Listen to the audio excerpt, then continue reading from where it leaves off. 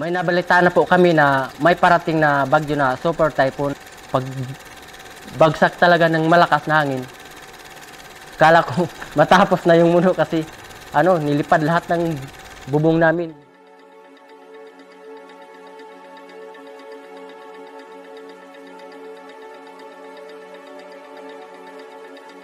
I've been living in the Philippines for about 20 years now. I'm working here for the resort right now, but used to work in Cebu as well for 19 years and moved to Siargao like 3 years ago.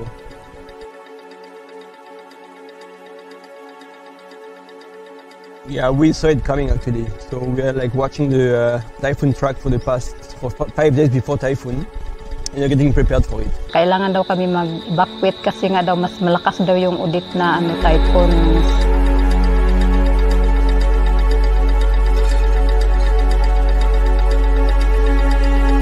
First, we were happy to be alive because we thought we would not make it anymore. But when we came back the next day, early morning, we saw the whole place devastated, and it was like it was very emotional, very hard to see it this way. But we say, okay, let's stand up again and let's find ways to make it happen again. So from day one, we thought, okay, we are down, but when you're down, you can rise again.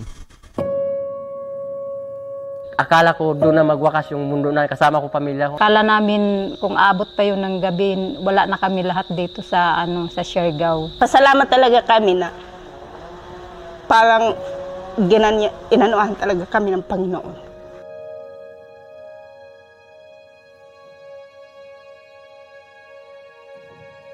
Mga isang buwan, di pa namin yun matanggap na ganun pa pangyayari.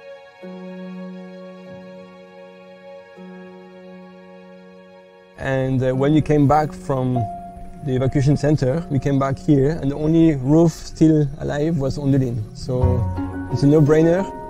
If you want to rebuild, we go for Onduline for that. Nung sinabi na magbigay ng Onduline, sabi ko, ano ba yung Onduline?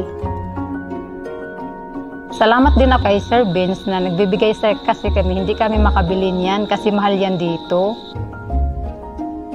It's easy to install, it's fast to install, there's no corrosion. When it rains, you don't hear the rain underneath. When it's very hot, you don't feel the heat underneath.